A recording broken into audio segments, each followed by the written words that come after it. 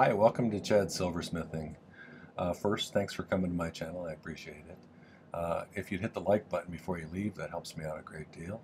And I wanted to say thanks to all of my subscribers and YouTube people who frequently watch my videos. We're approaching 2,500 subscribers, and that just is amazing to me. We passed 100,000 views not too long ago, so thank you for coming and being a part of the channel. I really appreciate it. I wanted to give a special thanks to my newest patron over at Patreon. Her name is Jill S. Thank you for supporting me by signing up. If any of you are interested in finding out about the Patreon or some of the other links that are in the description of the video down below, you should make sure to check that out. There's lots of cool stuff going on over there. Today I thought I would try something I've never tried before. I've seen some similar ones online, but I'm going to do a ring that has kind of it uses silver balls soldered together, filed flat, and then I'm going to layer them so that it creates almost like the look of like a cobblestone fence or something, almost like a cobblestone wall or street, and see if I can make that happen. I think it'll be cool if it works out. So let's give it a try. Okay, so I did a little bit of prototyping in advance, and what I ended up with was this right here. And that's kind of the look that I was looking for, and so I'm going to show you how I achieved that, and then we'll go ahead and finish the ring. I wasn't sure whether I was going to need 2 layers or 3 layers of the little silver balls here that I filed flat. So I did 2 just to see how they would solder together in advance, because I've never done one like this. So it was sort of a prototype, but I am going to use this as the top probably. However, I will go ahead and make one of these layers like I made just to show you how I did it. And then I probably won't add it because I think this is thick enough for what my purpose was. But then we'll add a band to it. So basically this is made entirely of scrap except for the band, which is going to be 18 gauge sterling silver sheet, and I think that's all we'll need. So as always, I use My-T-Flux, which is a spray-on flux, and hard silver solder for virtually everything that I do. So let's get started on this thing. First, I need to make some random silver balls. So I got some scrap here. I think it's fun to make silver balls, but today I'm actually going to make them.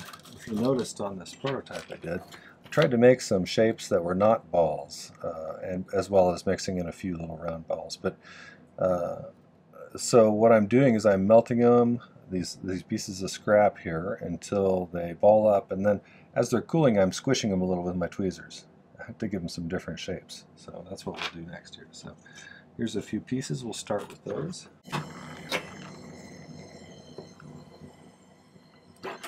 Never really done this before, and it was kind of fun to try something new.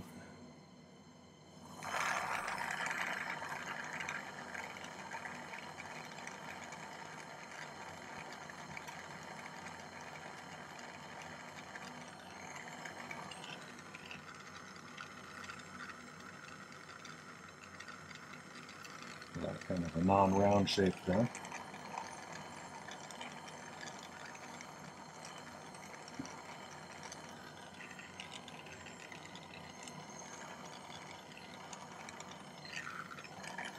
If you've ever done bean castings and you had some little pieces left over from bean castings, those would work really well for this too. When the weather warms up a little bit one of these days, I'll go ahead and make some freeform castings like that. There we go, kind of kidney bean.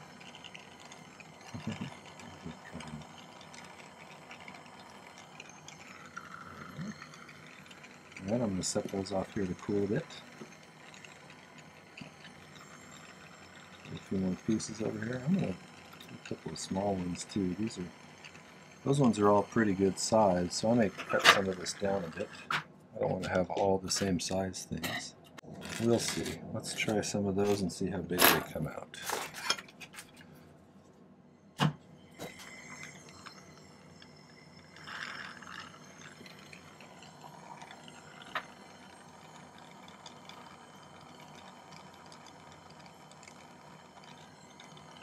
It's still pretty good size.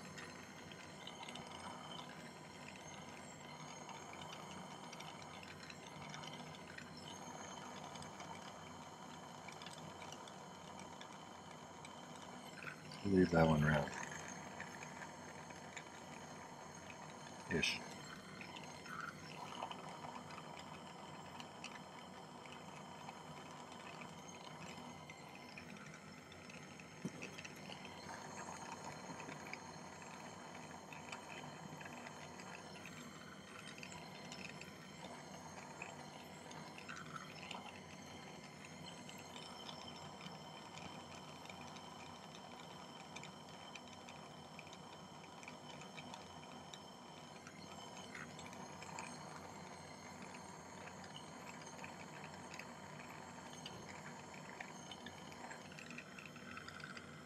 Good shape already.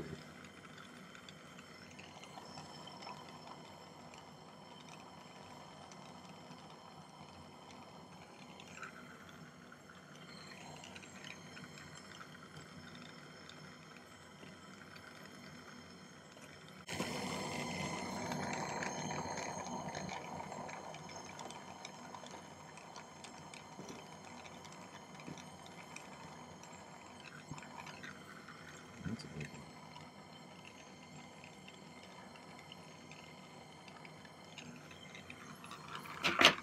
one. Let those guys cool off for a minute. I think that's probably enough. But I wanted the top to be really kind of bold like this. I can see that. And the band to be relatively simple so it doesn't really distract from this. So I think I probably will, I'm going to create a band out of 18 gauge wire and make it, the overall ring is going to be rectangular. And this will be about how long it is. Okay, so I measured earlier for about an 8 to an 8.5, and this is about how long it was right there. And so I figured the top of the ring is going to be about that big. That's why I chose this kind of a size range.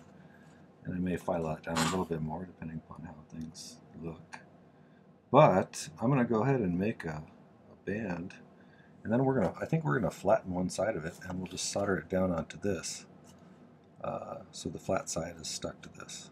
So I may clean up the bottom a little bit so it sticks better. So probably do that first, and then we'll make the band.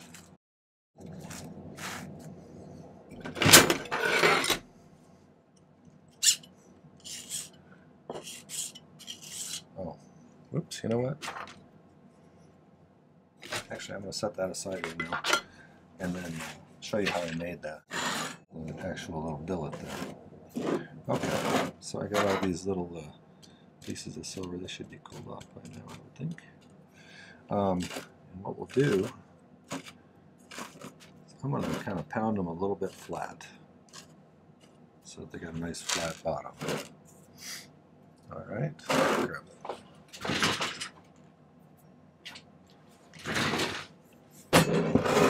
I've got this old dead blow hammer that I think I inherited from my brother that's falling apart, so it hits pretty hard.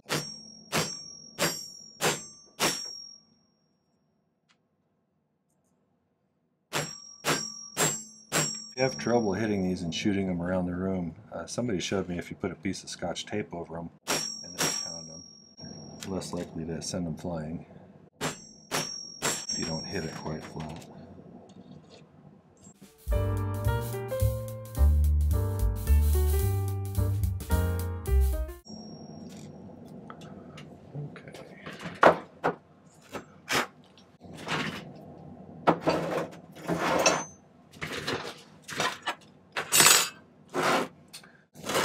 Trying to find kind of a flattish spot on the pad.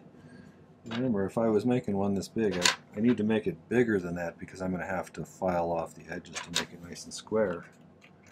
So, let's make sure you can see what I'm doing here. Just lay these out. And I can try and find a pleasing way to group them together.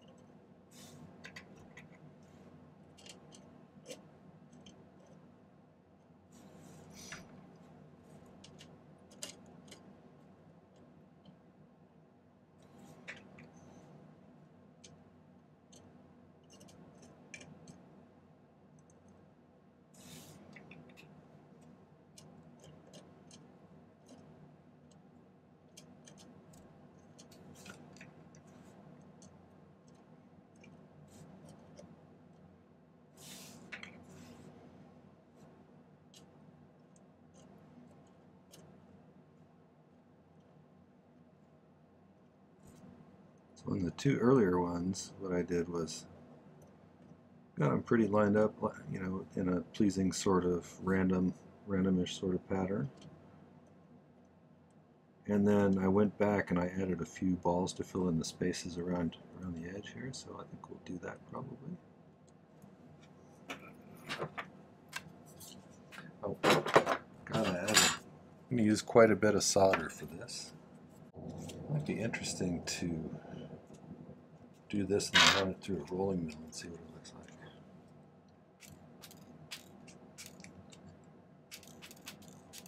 Be interesting to see if the solder joints survive.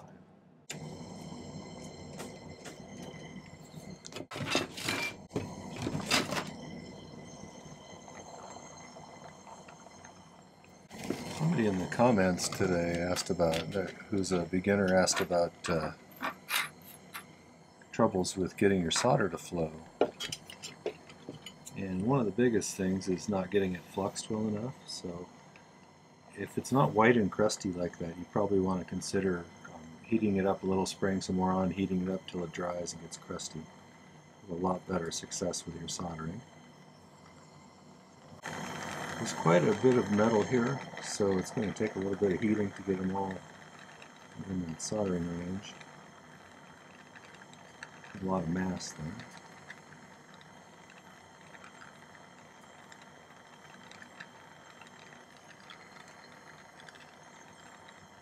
Oops.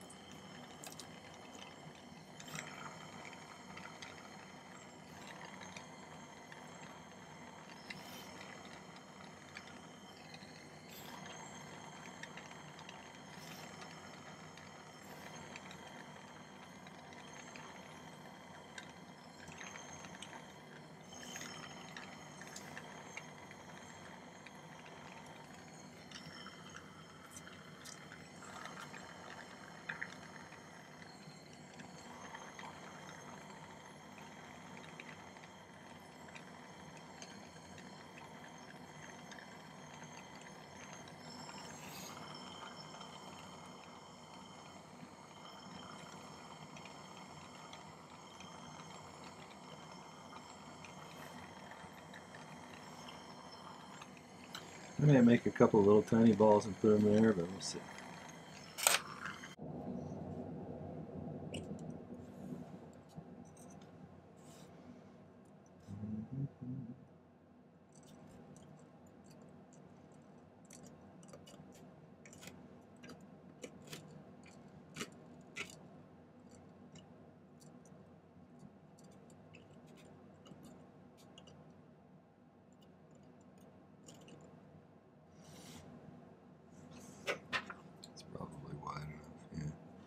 I think so. Let's cut a couple more pieces of solder. I used up most of that solder.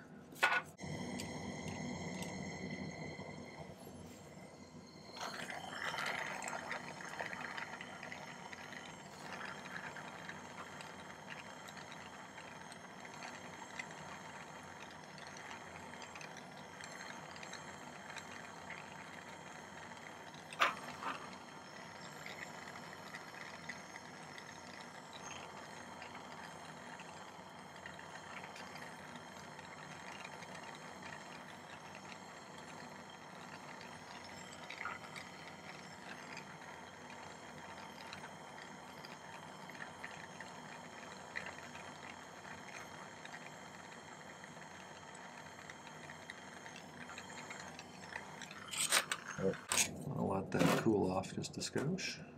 Basically a little, almost a solid billet of balls. I might have to try filing these flat and then rolling them through the rolling mill and see what happens. I suspect that the solder joints will break, although I use so much solder on this it's going to be hard to break those. But it is probably actually snip off some of this, or saw off some of this if you wanted to. I'm going to file the top a little bit flatter first, though. Bottom.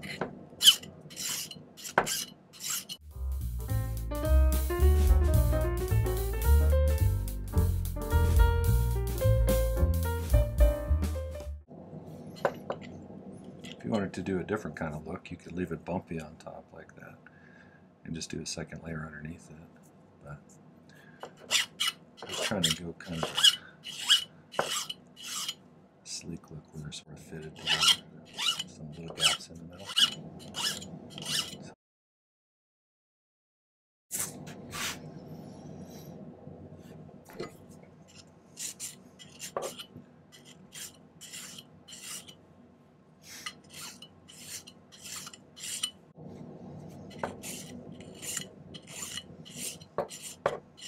I think use this as a guide to, actually let's turn this all purple.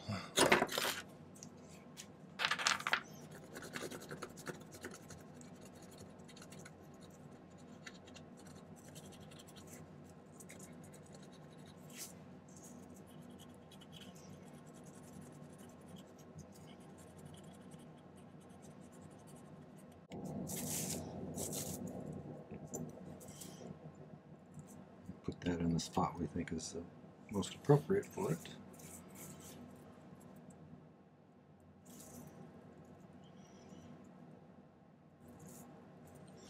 And then I can just trace it with my pick here.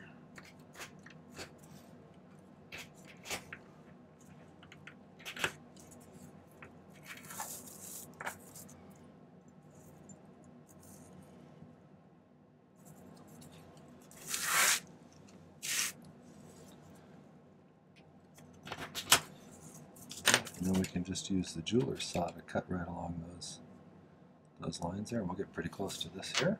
So let's do that. Okay, here's my sawing space. Let's see if we can't cut a straight line today.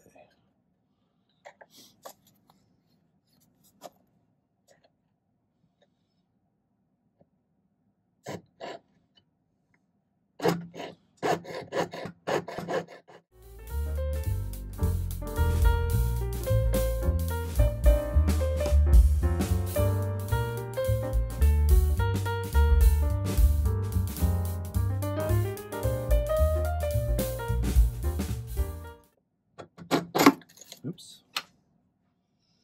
There goes a blade.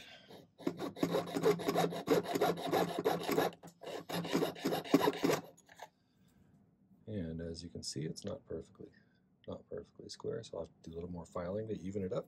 Okay, I think I'm just going to do a little more filing on this double billet that we made now that I showed you how to make the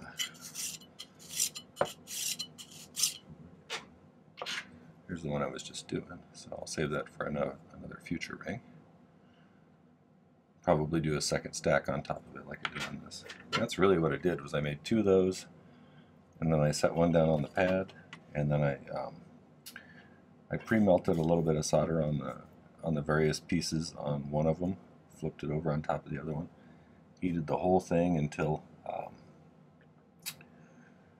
I could see it sinking down and settling in there. And then I pickled it for a while, and then I started cleaning it up with the file.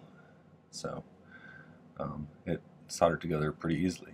So now I just need to do a little bit cleanup filing. I think I may cut this a little bit shorter. I think the top of the ring needs to be slightly shorter, not too much, but a little bit. So I'm probably going to take the jeweler's saw and file some of this off. You could probably have some fun with this one as far as trying to, you know, every one is going to be a little different because of the different shapes of pieces of silver we soldered together. But you could do one that was all little circles. A couple of layers of that might be kind of cool. Or you could try and line up like elongated shapes like bricks. That might be kind of interesting to give it kind of a crude brick look.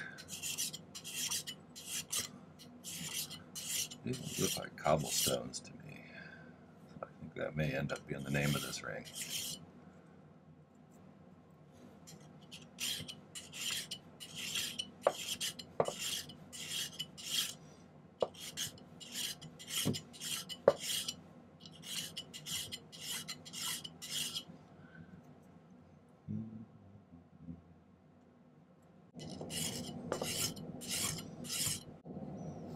I'm going to take off maybe 2 millimeters-ish.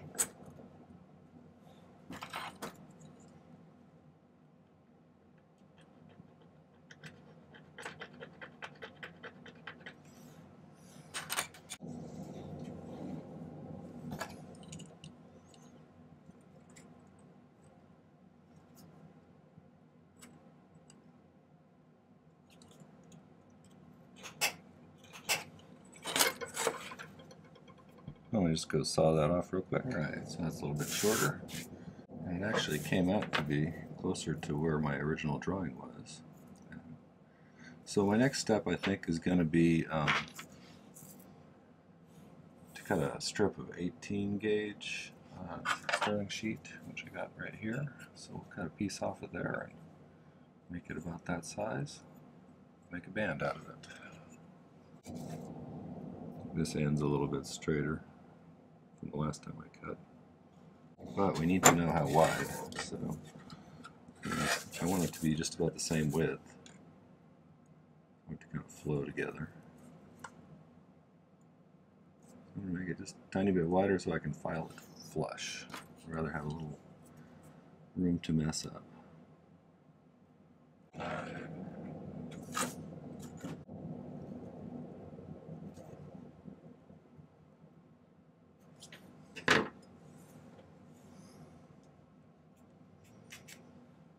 So I'm going to do the whole ring with a rectangular looking profile, but I think you probably could do it where you tapered the band down a little bit and slanted the top down into it a little bit. I think that might look cool too.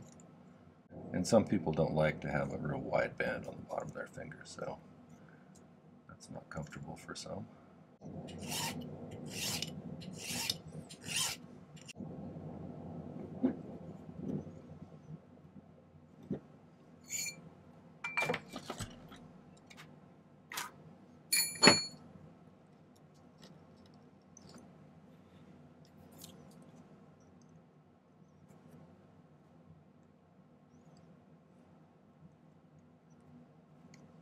Stuff starts to get to be a little hard to bend like this, so if you need to, after you've bent it part of the way, you could always anneal it,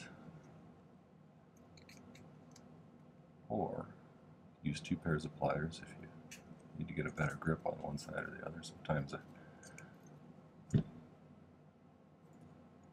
my hands are better than others.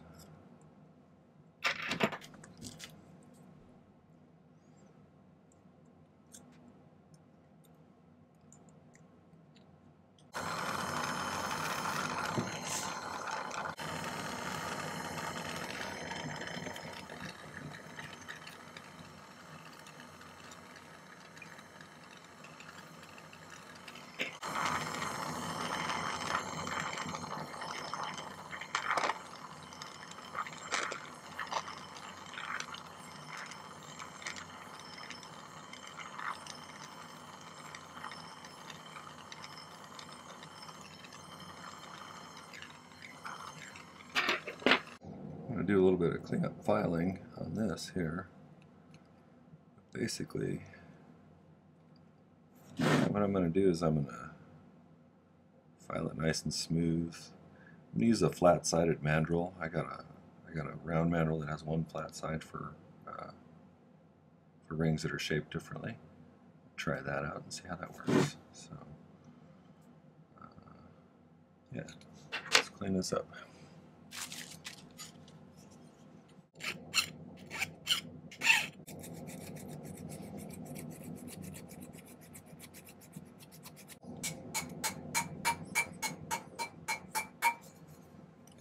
flat side on the side. I'm not going to hit too hard on here because I think I'm going to have to make that wider. I want to get the bottom of it kind of rounded.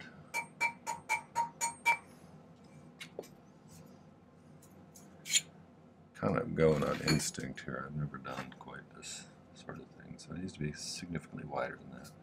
This side is going to be the downside, I think.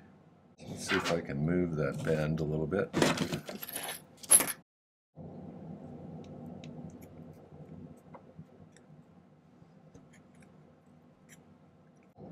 I'll move it on this side a little bit more, and we'll see if we can sharpen that. To move the bend, I'm basically putting it where I want it to bend, and then I'm making a real sharp pinch so it flattens that spot out there. And then I'll have to go back and manually straighten it out a little bit like this. Use a little elbow grease.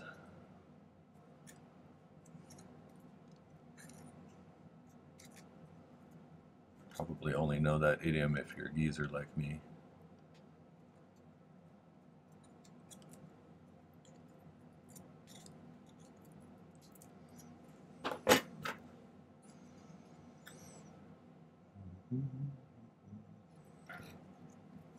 So I think we're within spitting distance. There's another old idiom. So within spitting distance. I think I'll probably stop right there. And then we can, if we need to, we can fine tune it by filing down the ends a little bit more. So, all right, so let's get this squared up more. This is going to be a bit of a weird shape ring, so some people might not find it comfortable. Some people seem to disregard comfort over style, so they may see this as a bit of, you know, something unusual, so they may not care so much about whether it's comfortable or not. I don't know, honestly, though. It may be more comfortable than you think. I'm kind of rushed for time today, so I think there's a lot of fun things you could do with this one. So I may revisit this style in some future video and do some alterations and see what comes out, because it seems like it has some fun things you might be able to do to make it change up a little bit. I think I'm going to solder that on, and then we'll go from there. I think the easiest way probably would be to let's sweat a bunch of solder onto this thing, set this the way we want it to be sitting, make sure I get the right side sitting up, because one side's still got a little bit of a curve on it, which is problematic. I like the patterns on both sides, so it's kind of a hard choice. Alright, I'm going to cut a bunch of solder here.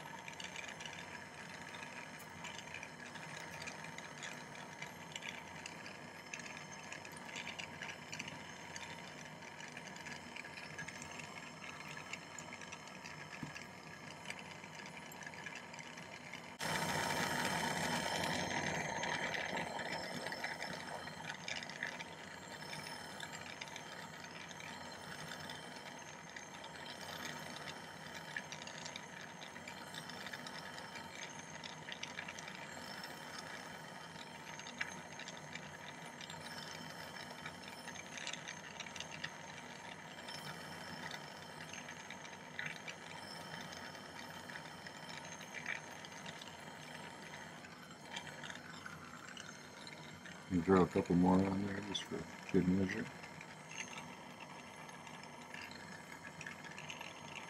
Really on the edges, I want to make sure it solders as close to the edges as possible.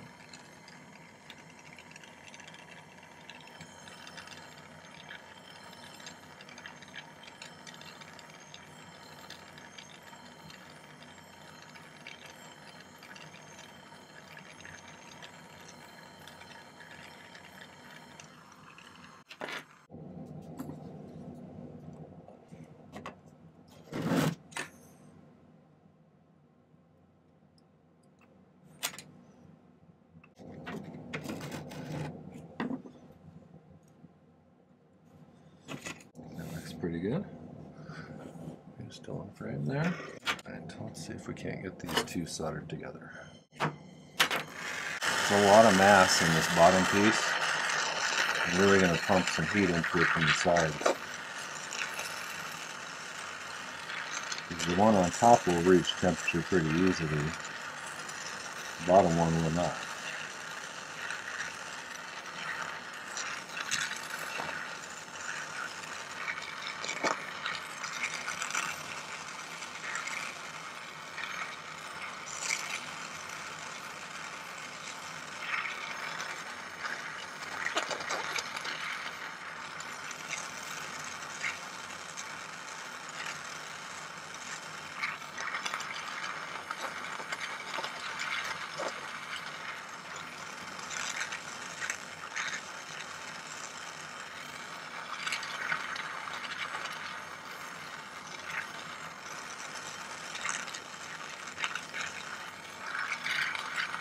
You start to see that inside seam melting again.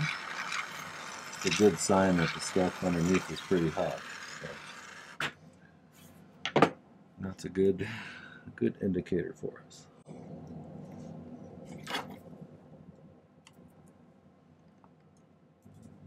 It's looking pretty good so far. It's possible I'll need to go back and do some touch-up soldering. Alright, so I'm going to air cool this for a minute, and then I'm going to let it pickle. And then I'm going to do some major cleanup, and we'll see how it ends up looking up.